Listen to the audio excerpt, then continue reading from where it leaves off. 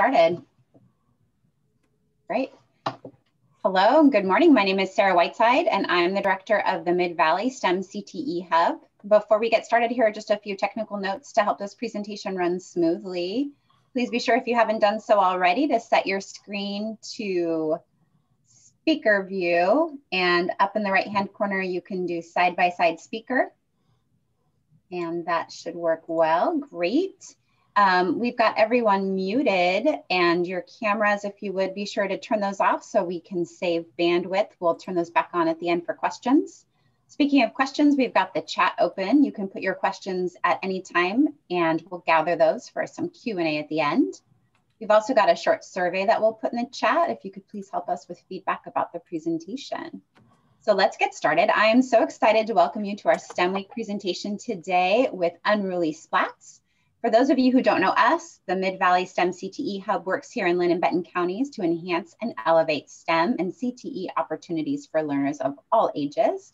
We work with educators, students, families, business and industry, and community organizations to bring folks together to solve problems, learn, and have fun.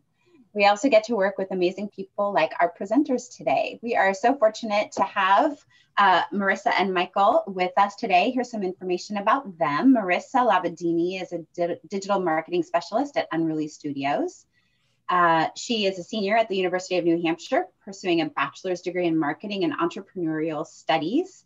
For the past 2 years, she has been a peer advisor where she has guided first-year students through a mentorship program designed to cement the foundation of their college experience. And this has sparked her interest in providing students with resources that can lead them to success. Welcome, Marissa.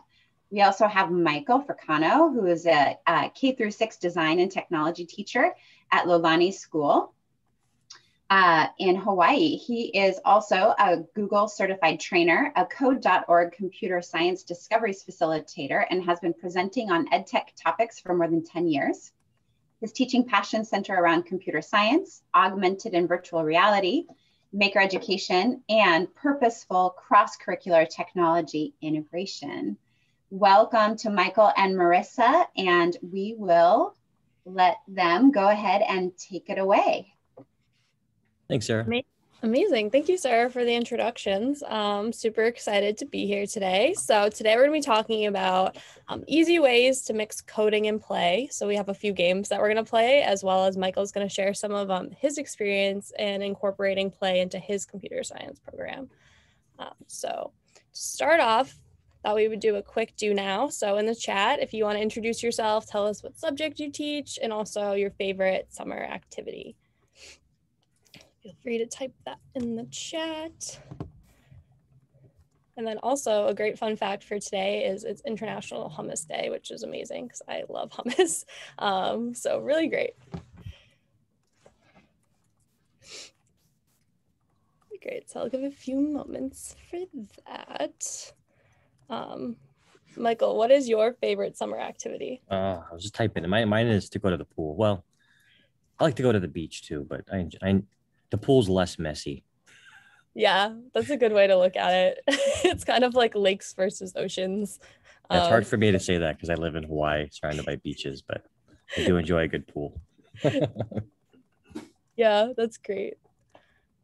Awesome. Eating hummus for my summer park picnics. I love that. Great. So we'll go in a little bit more. So Sarah gave us fabulous introductions, but Michael, if you want to just quickly reintroduce yourself too again, and then we'll go from there. Sure. Yeah. My name is Mike Fricano. I'm this year, I'm serving as a K-6 design and technology teacher. We have a brand new makerspace at our school that finished construction at the end of last school year. And so I co-teach design and technology class to all kindergarten through 6th grade. So it's like a combination of computer science, engineering, design skills, things like that. Yeah, and I live in Hawaii. That's great. I can't complain. Thank you. I have fun all day, live in a great place.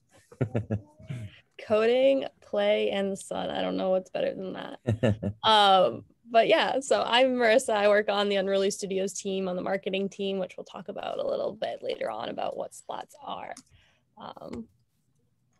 Great. So let's just keep the chat rolling. If you want to tell us what your experience is so far with block-based coding, that'd be great too. So keep those responses going. And then also in the chat, if you want to tell us any of your favorite coding tools and resources that you use in your class. So feel free to write those in the chat, but we'll keep on going. So to start off, we're going to play one of our games. It's called Quiz Show. So it's a Jeopardy style game, but it's a great way to introduce block coding to your students for the first time without really diving into the code and building the blocks. So let me pull up this lesson plan that we have and share. So I thought we'd play a quick few rounds of Quiz Show. So any takers on which one to start with? Michael, do you want to pick the first one? Sure. I'll take order up for 600, Marissa. Great, order up for 600. So you click right to it. So the question is, correct the order. Write the letters in order top down. So the prompt is play piano note 60 for 1 second. So you'll want to order these into the correct sequence to make that sound. So it could be like B. My answer? E. We can write the answers in the chat. Oh, okay. Because this one is kind of a few letters, takes a minute. So I'll give everyone a couple seconds here.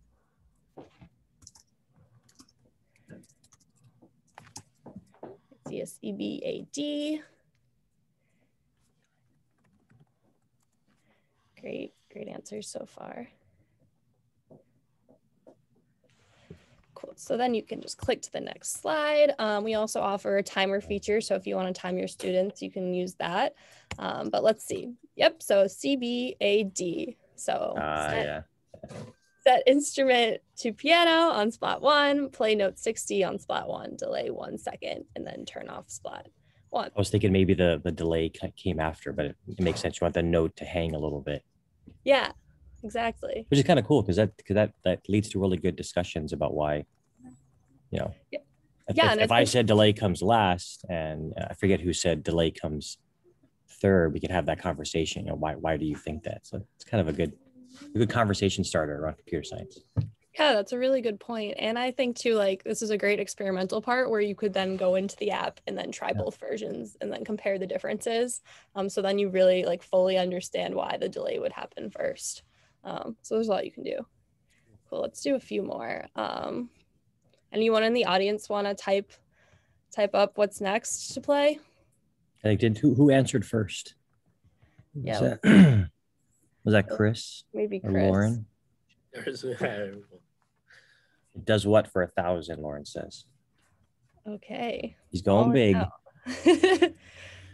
Ooh, it's a good one. So it does what? What does this code do? Pick one true answer. So either A, play the sound cat 8 times. B, play the sound cat 6 times. C, play the sound cat 4 times. This program doesn't play any sounds. Or E, math. Crazy. So I'll give you a few seconds here to look over the code and submit your guesses. So this one only has one answer.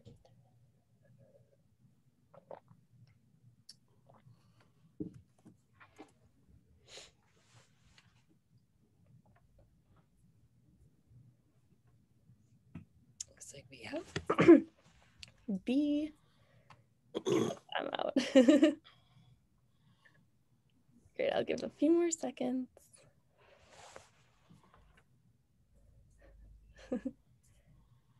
Oh, confused. It's too early for math for me, I think. It's very early. Yeah, so we can move on. This one is tricky. That's why it's 1,000 splat bucks. So the correct answer is B. So right here you can see when the program starts, 1 + 1 = 2. So that's correct. So it would make 1 cat sound. 2 + 2 = 4. So that's another cat sound. 3 + 5 doesn't equal 9. So that one wouldn't play. And then repeat 4 times the cat sound. So that would equal 6. It's a little tricky. That's why it's a harder question. Great. Let's do one more just for fun. Michael, do you want to pick the last one? Sure. Let's go with find that bug for 1,000. Great. That's the last one. Yeah. Awesome. So for this one, you'll want to move one block to play note 68 for 5 seconds. So you're going to move one of these lettered blocks somewhere else to play note 68 for 5 seconds. A lot of music ones today. We got 2 music ones.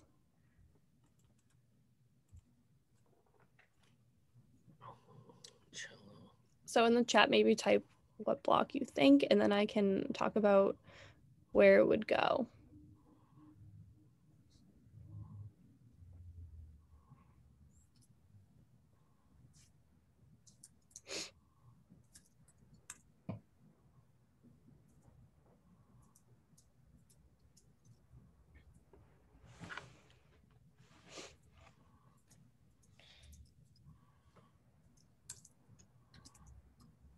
Few more seconds. This is kind of a tricky one.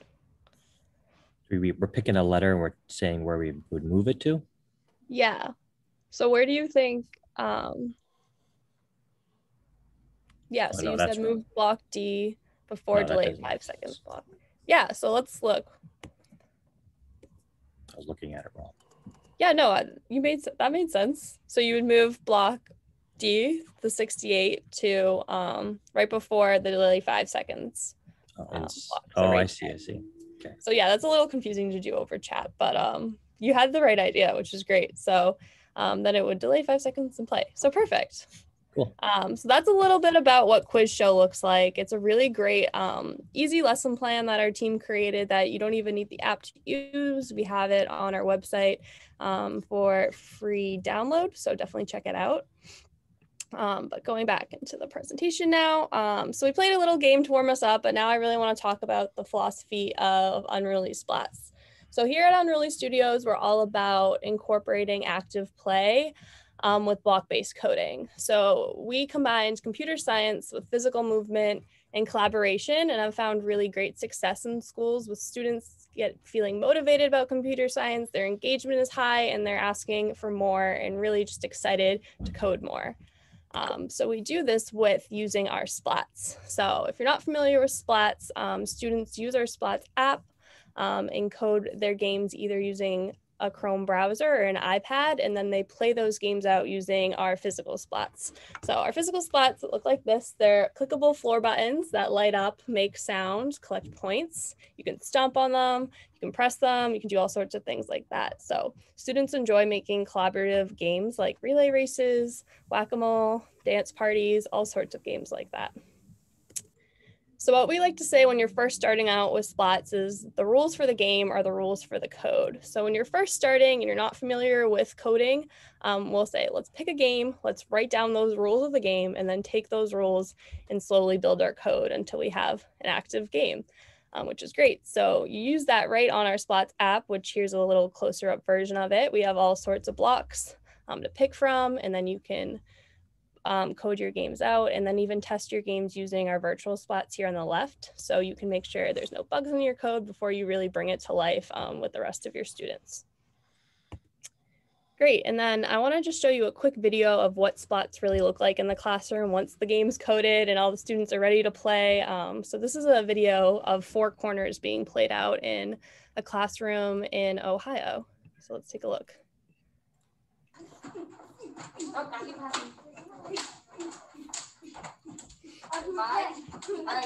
right, go back. Again. Should we do it again for you guys? Yeah. Do it for you. Ready? More times. Okay, get ready. Go. I'll stay. 3. 5, 4, 3, 2, 1. And which one went off? So fun. That poor kid. All those jumping jacks. Yeah, it's a great way. So yeah, for this Four Corners, it's whatever splat color shuts off. And then instead of having them go out, this teacher had them do jumping jacks instead. We've also had some other teachers do like math problems or have to answer a history question if that like corner goes out. So there's a lot of different ways you can utilize the splats for sure. So moving on. So Michael, do you want to tell us about how you've kind of discovered Splats and brought it to your school? Yeah, sure. I think it came from a tweet. I don't remember who. Maybe it was Unruly Splats Review. It was someone I knew on Twitter was just sharing about these cool, extremely durable stomping pads. And I don't know if maybe along with it, I saw, because you guys did a video showing like how durable it was, and someone just like pounding the heck out of a Splats pad. I'm like, that's what I need in my class to get my kids out of their seats. At that point, I was teaching a technology class, and computer science was a big part of it, obviously. And typically, computer science in a classroom means kids sitting at their desks on a device, learning how to block-based code or create games on their iPads or their computers. And it's a very, it's fun. The kids really enjoy it, but there's not a lot of active activity going on, right? And so seeing something like Splats and thinking like, oh, I can get my kids out of their seats. Whatever they code, they can pretty much instantly try it out on a Splats pad or using their virtuals. But just the connection between physical play and computer science was a huge hook for me. And so on the left here, as a way to introduce my kids to Splats, I set up a couple stations and used some of the pre-made Splats games that are in the iPad app, and just set up different games at each stations, and then had them rotate every 5 minutes, and had a couple of kids play those games just to get familiar with what the Splat can do. And then there was an iPad there with the game on it, so they could see the code in action as they were playing the game to become more familiar with it. And then sort of as an end result to this, on the right, I'll kind of talk about it a little bit more later, but students created their own Splat programs tied to a physical, some type of typical exercise like jumping jacks or push-ups. So they incorporated Splats into that exercise. And then we had a day where parents came to campus to learn about all the things they do in school. And so one of those activities for the parents was to visit our computer lab and play their children's Splat games and do a little exercise themselves. Oh, that's so great. I love the parent involvement too. Yeah, it was a lot of fun. Yeah, kids must have been so excited to share with their parents what they've been doing in class. That's awesome. Great. So moving on, you kind of already told us about your school and your CS program, but is there anything maybe we missed or you want to add? Oh, no, it's okay. Sorry. Let's see. Yeah, so Splats, I mean, it's a part of our computer science program. It's not the whole thing. We also incorporate code.org, and we use other apps just to expose students to different ways to incorporate programming into their to the things that they enjoy, their passion. I think for me, or for our class, we incorporate Splats into it's like 1st through 3rd grade at this point. We're looking to expand that now that we're more comfortable with the tools. Yeah, that's all I got. Can't think of anything else. Great. Yeah, it's exciting that you want to expand Splats. That's really awesome. So moving on to the next question. So how have you seen computer science promote student-led learning with your students? I think, it's all about how you incorporate these tools and how much flexibility and creative freedom you give students as you're teaching them to use these tools. So of course, in the beginning, we all start out, for us, at least with Splats, it was working through the tutorials, learning the basics, and then giving them a fairly open-ended project like the physical exercise challenge, where they have choice as to what exercise they want to incorporate and how they want to incorporate the Splats into that. So knowing the basics, then they can decide, do I want to incorporate light? Do I want to incorporate sound?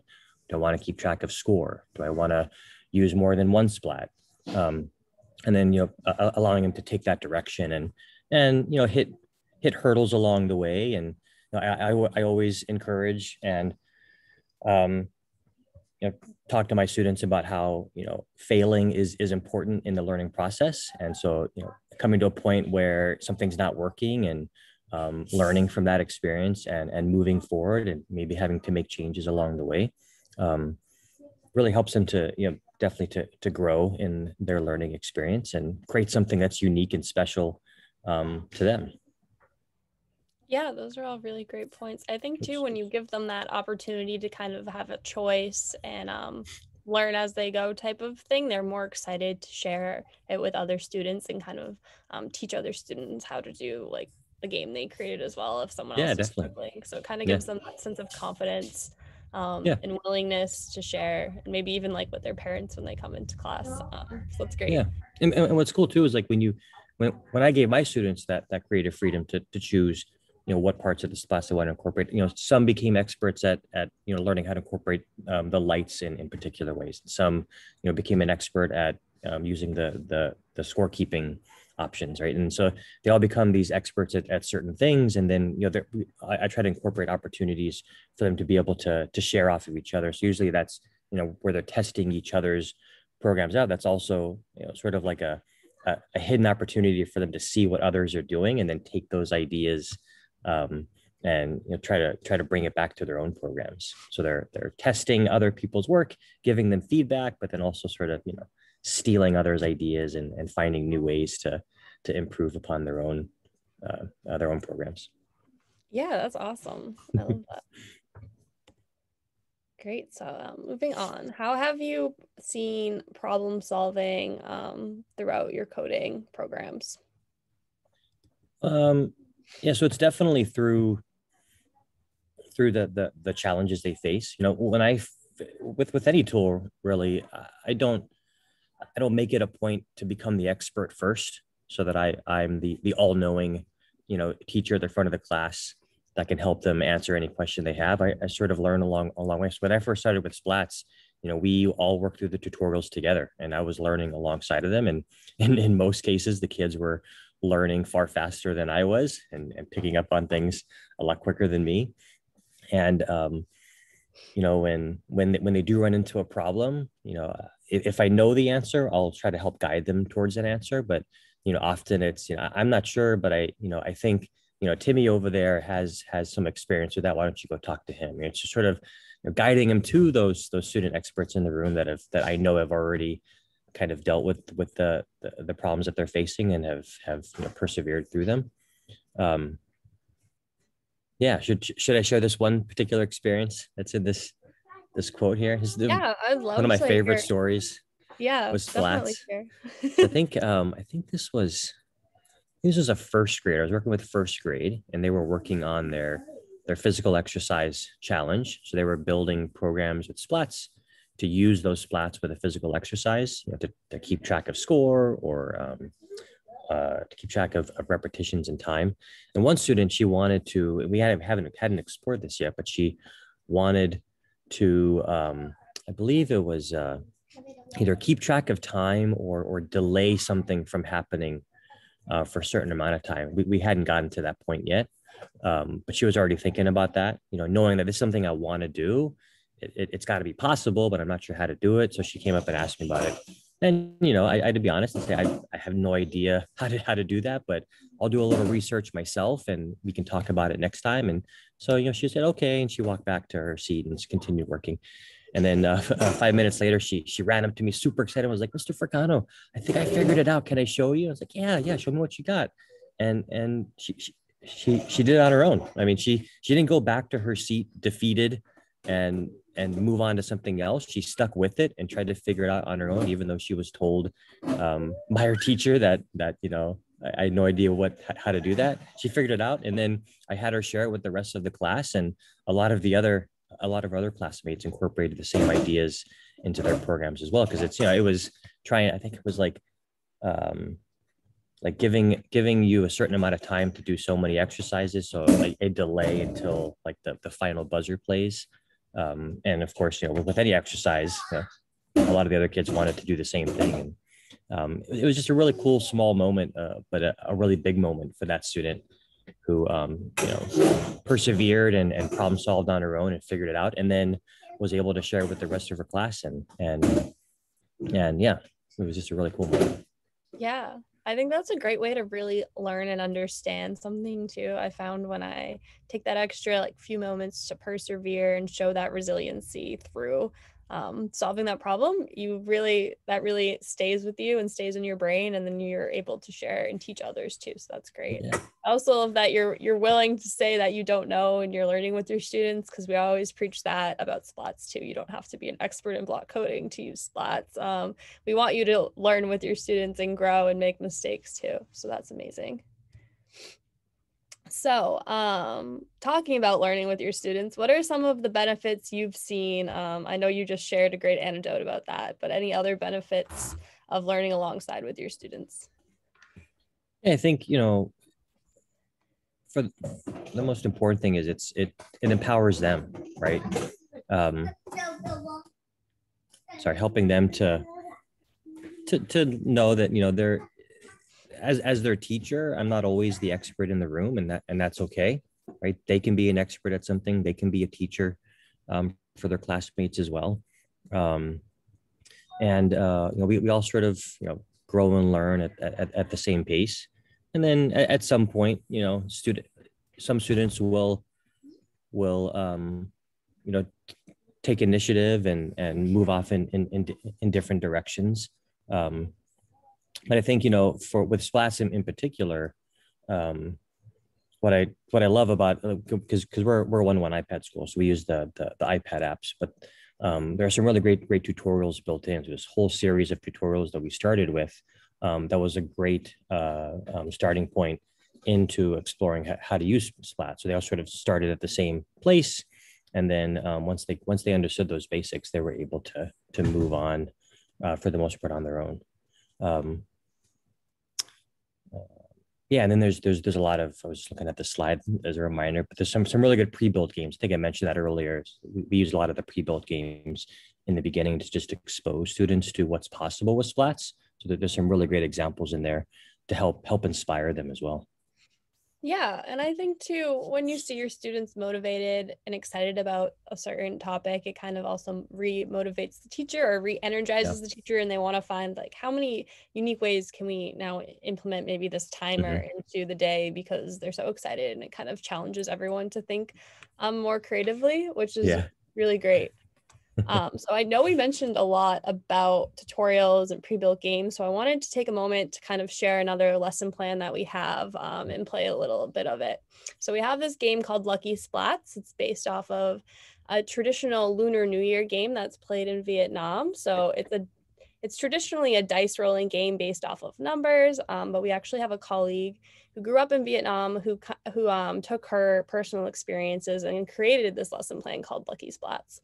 So instead of dice and numbers, it's the splats and the colors. So I'm going to pull this game up and we can play a few rounds so you can see what I mean. So this is what the code looks like. So you can see here when the program starts, there's 3 different splats and they have a random color. So it randomly selects colors through a certain amount of time. So that's what the code looks like. And then you go over to our scorecard. And this is what the scorecard looks like. So you start with 8 Splats bucks or 8 Splats tokens, and then you place your bets or wagers on what colors you think are going to appear out of the 3 splats. So there's red, yellow, green, blue, cyan, or purple. So based off of your 8 tokens, you place your bet, and then we'll run the code and see what colors appear. Then we'll either gain tokens or we'll lose tokens. So there's a few rounds of this, but we'll maybe start off with 1 or 2. So does anyone want to place any wagers for our team? Then we can see what we get. Let's do 4 on green. Oh, Lauren said 2 on purple. 4 on green, 2 on purple. Cool. So Yeah, we have 2 left. Two more. We can save our tokens if we want to be conservative, or we can just spend them all right away and maybe lose them all.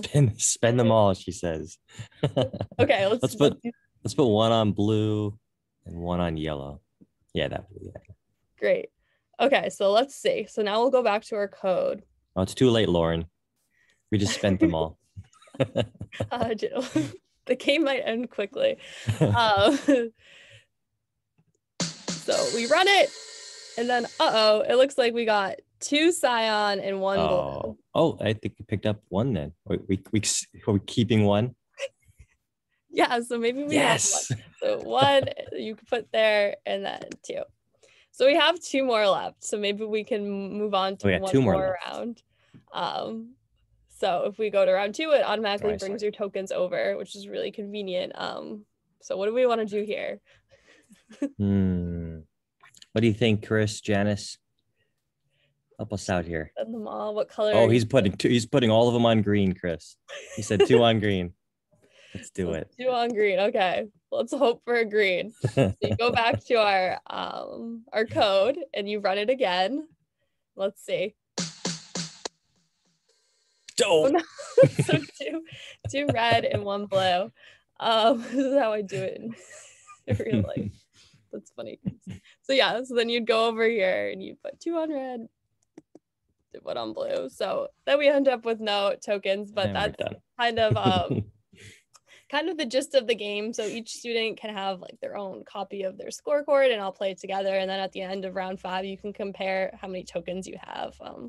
So it's definitely a luck of the draw, but it's a great way to introduce probability and kind of like scorekeeping with your students as well. Yeah, I was just gonna say, and Lauren just mentioned in the chat, but I love like one of the main selling points for me, not just the physical splat, but the virtual splats, right? That, you know, I don't have to have the physical splats out all the time, especially if we're still working on creating the code, because the kids can just instantly test it while they're inside the app. And that was also a huge saving grace for me when we were in virtual learning. I was able to continue using splats with kids at home because they could do all their programming and test out their games while they were at home. They didn't need a physical splat. So that's a really awesome feature.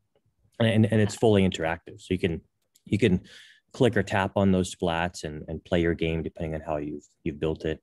And they light up and make all the sound and everything. So it's a really cool feature built in. And then even like at home, it kind of still really involves that engagement piece because it's all really just games. So students are just excited to like play their games and experiment with them. So I'm glad you got to use them over virtual learning and that it was successful for you. Awesome. So that's Lucky Splats. That's you can check out that lesson plan on our website too. But moving on to more of that coding and play. So how have you mixed coding and play in your classroom, Michael? Yeah, I mean, I think, as I mentioned earlier, it was definitely, for me, it was that exercise challenge, right? So, again, students, they picked, so we brainstormed a list of exercises, and that they do it in PE, right? So it was like jogging in place, relay races, jumping jacks, push-ups, sit-ups. Some of them came up with like ball toss activities. And then they got to pick their favorite exercise. And then they brainstormed on paper, like what aspects of splats they wanted to incorporate into their game. So if it was like jumping jacks, they would need, they could use 2 splats. So when their feet spread apart, they jump on the splats, and then the splats would light up and make a noise, and it would track 1 on the scoreboard, and then they would continue on. And I think some of them incorporated like a timer, right? So like you had 1 minute to do as many jumping jacks as you could. And then from there, they built their program and tested it. They would do a little bit of testing in the virtual splats, but at some point they would need the physical splats. And so they would get access to those and test it out. And then they would find a partner and share their program with and have them test it and give feedback so that they could find ways to improve it or adjust it or add something to it. And then from there, we moved on to that family day activity where the parents came and they had to do the physical exercises and sweat a little bit. But it was a really, really fun experience. Yeah, that sounds awesome. And it also just goes back to the 3 pillars we kind of talked about in the beginning between the computer science, the physical movement, and then the collaboration of sharing it with other students and getting feedback from them. So I love that you really completed the circle there with that example. That's great. Did you ever have any really big competitions with any fitness challenges, or was it more just fun? I think it was more like the parents They're getting there were a few like relay race activities that we had to put outside. So, so a couple of the kids got their parents involved, and they would have like their parents would have relay race competitions. It was kind of fun to watch. Really funny. That's so great. Yeah, we had one school to do like a Splats Olympics where it was like a school-wide competition of different types of relay races and race and place games, and like kind of seeing what grade would like come out on top. So there's a lot of like community building aspects too that Splats bring to the table. Yeah. Great. Cool. So now I know we've been talking so much about fitness and breaking a sweat. I thought we would break a sweat ourselves a little bit here with our Unruly Fitness packet. So this was a great packet that incorporates all types of movement challenges that have timers and stopwatches, as well as that physical movement aspect. So here it was really great, kind of like Michael mentioned, during virtual learning for PE teachers, because they could use these games to kind of get their students up and moving from home. So you can see in the middle, there's a little GIF here of students doing various exercises through the screen, which is really great to see. So now we're gonna play one more game today called the Movement Challenge, which is part of our fitness pack. So I'll pull up the code and then explain the game. But this one, definitely would love to see everyone get out of their seats and participate. If you want, it would be great. Stretch after a few of these sessions, a lot of talking. So I can pull up my projects here, then I can load our movement challenge. So I'm going to load this, and then I'm also going to pull up kind of the score instructions so you can see both. Great. So for the movement challenge, it's basically a randomized exercise game. So with the code, when you start the program, it will make a random animal sound, and then you'll have 5 seconds to hear the animal sound and then match it up with the corresponding exercise. So then the timer will start and it will count down from 10 seconds, and then you'll have 10 seconds to complete that exercise, and then it will repeat 3 times. So we'll do 3 different exercises right now. So I'll give everyone a minute to get ready and comfortable. I'll probably have to stand up, but let's see how it goes. Everyone wants to give me a thumbs up when they're ready. It's really great to stand. It actually feels really good. Okay, so let's see. Everyone can see that, so stop. Little click spot 1. That's a cat. So let's see. The cat is run in place. 10, 9, 8, 7, 6, 5, 4, 3, 2, 1. Perfect. Okay, 5-second break. Let's see what's next. What is that? A duck? Okay, so toe touches. 10, 9, 8. I think like toe touches like 7, this. 6, 5, 4, 3, 2, 1. Amazing. Oh. Let's see. A dog. So mountain climbers. That one you kind of have 10, to, I'll do it off 9, my desk. 8, 7, 6, 5, 4, 3, 2, 1. Great. Only did 3 exercises, not too intense, but They got my steps in for the day. Thanks, Marissa. yeah, we just got a ton of steps in. So that's great. That's just one of the examples in our fitness pack that kind of gets everyone up and moving, especially when you're staring at a screen all day. It's really good. So Like a great brain break activity too. In the middle of class. yeah, it is a good brain break activity. I know I'm like out of breath now. Yeah. But that's great. Yeah, that's the idea, Chris. After school programs, that'd be really fun. Yeah, we have a ton of different variations of this too. We have a couple in this activity pack where you kind of, it's more of a timer and you track how many like crunches you can do in the 30-second period of time too, kind of like you were explaining earlier. So there's a lot of different variations. I like that one the most because it has animal sounds and it's fun. But awesome. So moving on Yeah, we'd love to hear from the chat. How do you encourage movement in your classrooms throughout the day? Do you have any special games you play, techniques you have, advice you're looking for? So feel free to share. I know we saw recess and summer camps, which are great ideas. Anyone else have any tips on how they've encouraged movement?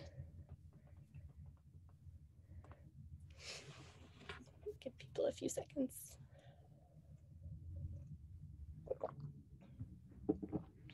Oh yeah, yoga's a great idea.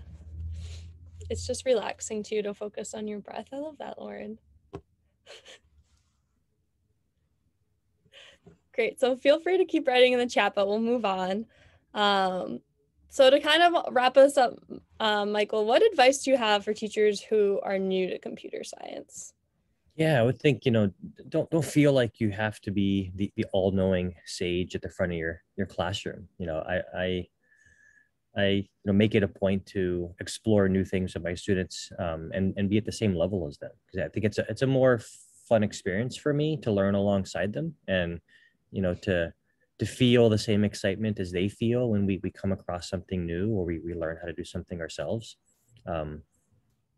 With Splats in particular, the tutorials that are built into the app is a really great starting point, I think, because it's a step-by-step learning how each block works and why you would use a particular block. So working through those together with your students is a great place to get started as someone new to using Splats specifically. I don't know if you guys, I talked about failure or failing earlier, but fail to me is an acronym. I don't know if you guys know the acronym for fail. Do you know what it is, Marissa? I'm not familiar with that. In the chat, but for us, fail means not first. Used to be first attempts in learning, but it's frequent attempts in learning, right? Because we always say when you fail, you just found one way not to do it, and you move forward and try to learn a better way, right? So for us, failing is expected. It's encouraged, right? Because it's all part of the learning process. And so it should be the same for us as teachers too, not to be afraid to fail, not to feel like you need to know everything. Yeah, I love that acronym. I've never heard that, but yeah, I think failing is great. It builds resiliency, but also teaches you a lot of lessons. So that's really great advice. Thank you for sharing.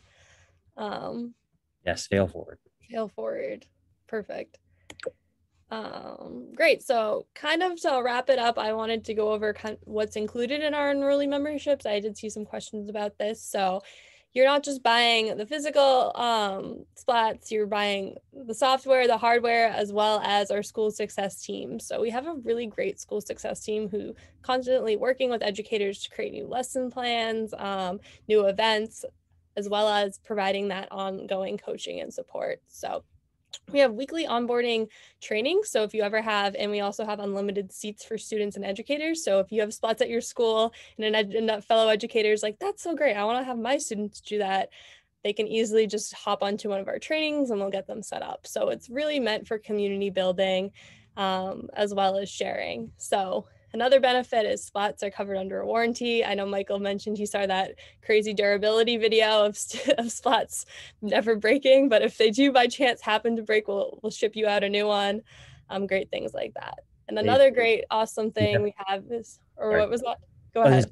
You guys definitely stand by your product. It's a durable product. Yes, with all those stomps, it's great. We also, additionally, I wanted to mention that we do community events every few months. So we recently just did one called Stomp Madness.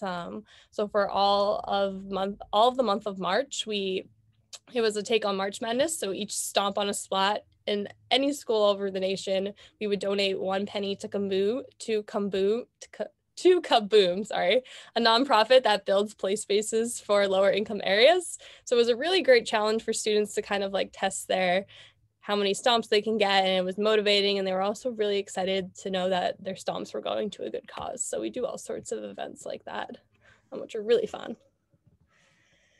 Yeah. So that's our membership. If you're interested in learning more about that, Lauren can drop the link to set up a call with one of our account executives, but it's a great tool overall. So also definitely follow us along on Twitter, Facebook, Instagram. Also, I added Michael's Twitter handle there too. He found us on Twitter. We're always sharing our new lesson plans, teacher stories, experiences, and stuff like that. So we're really about building that community. So definitely check us out. But at this time, I kind of want to open it up for any other questions. I know a few members showed up a little late. So if you have any questions about the splats or the product or anything like that, or any questions for Michael, feel free to drop them in the chat now. Yeah.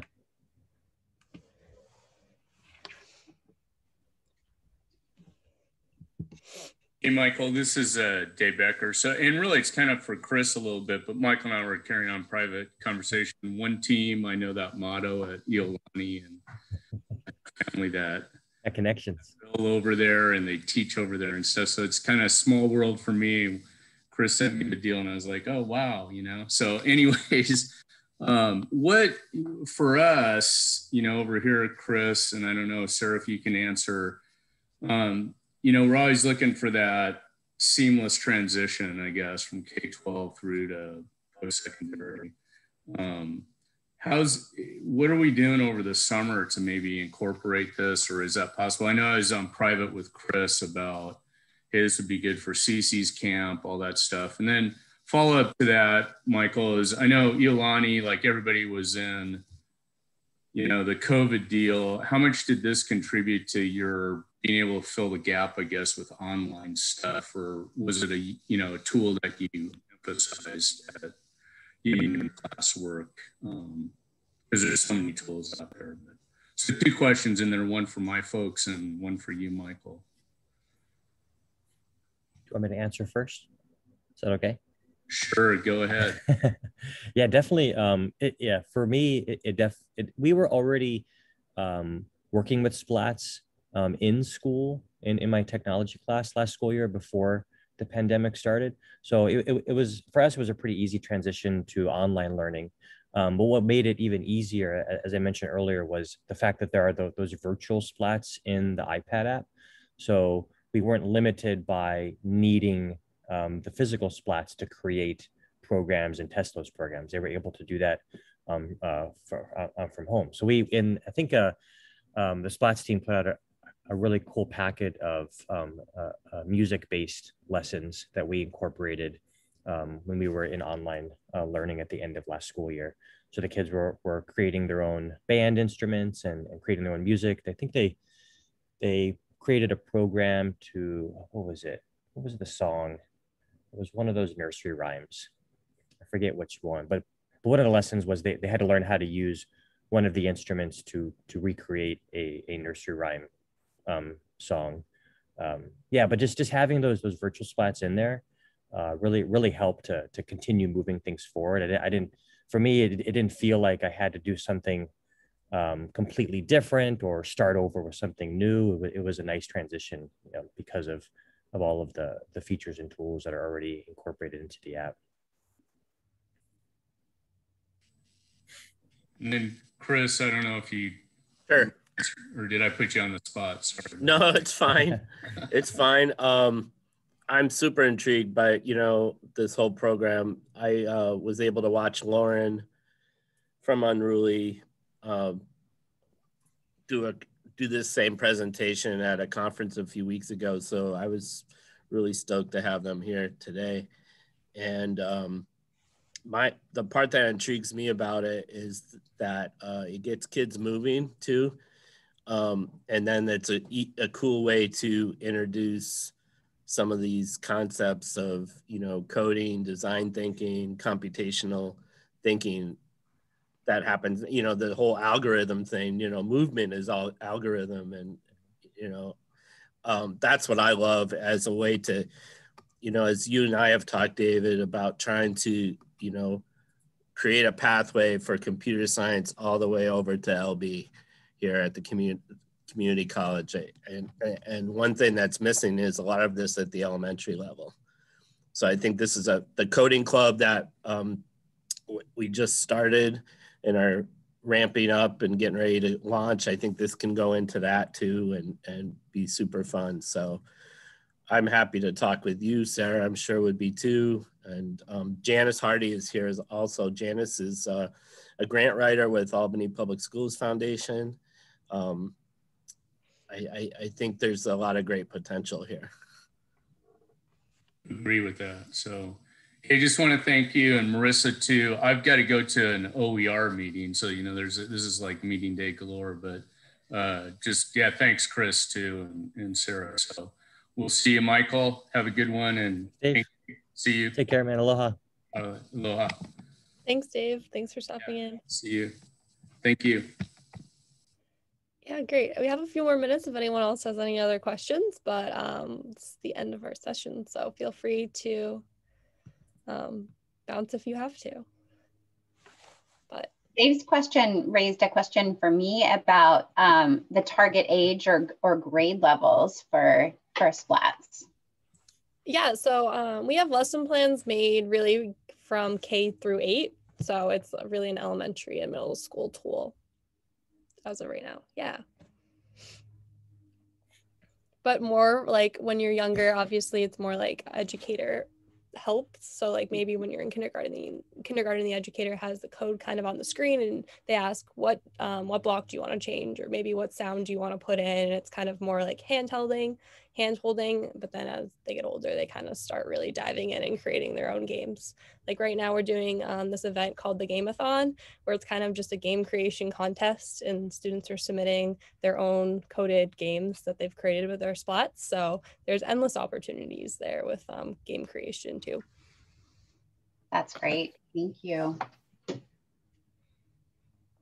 All right. Well, if there are any other, go ahead, Michael. That wasn't me. That was me. I just wanted to comment, I guess, more than a question, but I have a daughter who is 12, isn't super active, loves being on the screen, loves being, she's in 6th grade, loves coding. She codes in Scratch. Do you do memberships for individual families and parents? Do you offer that for parents who might be homeschooling? I mean, do you have programs available for like homeschooling or online school type programs? As of right now, we only offer school memberships.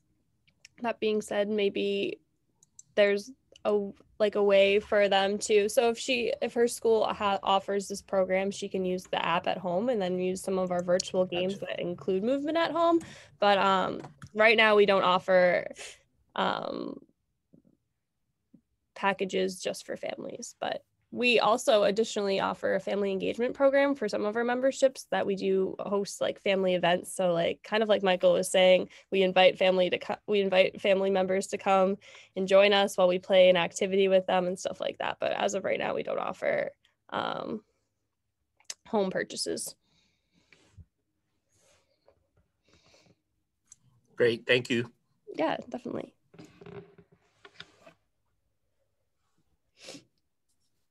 Awesome.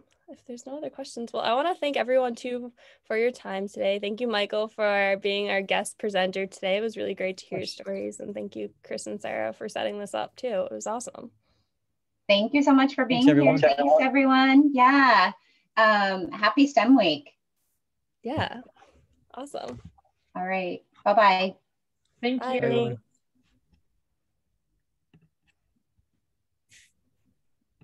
All right. Cool. Thanks again, you all. We'll share that video out for folks who couldn't join us. And thanks especially for that early start to the morning there in Island time. Yeah, no problem. All right. Thanks for the invitation. Thank you. Nice to meet you. Thank you, Marissa. Thanks, you, Michael. Marissa. Thanks, Chris. And I'll be in touch with, we'll be in touch. We'll talk more here and try and come up with a plan. Cool. Yeah, definitely. Yeah. Sounds great. Really interested. So awesome. Thank you so much. Thank you, everyone. Have a great day. Bye.